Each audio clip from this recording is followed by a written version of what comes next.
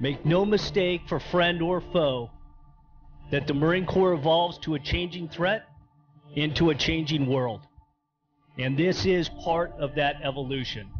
The aircraft behind me and the stand-up of this unit in Hawaii represents our response to that changing character of war. We had to make changes to meet the developing threat, and we've done that. VMR 153 shall transfer to Marine Aerial Refueler Transport Squadron 153. VMGR 153 upon redesignation. It is no coincidence that this squadron is activating here today in the Pacific.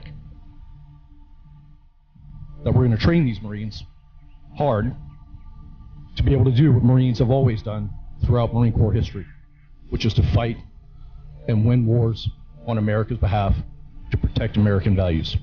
The men and women of this formation are now part of a continued legacy of Pacific warriors. With my greatest pleasure, I'd like to introduce you to the Marines and sailors of VMGR 153.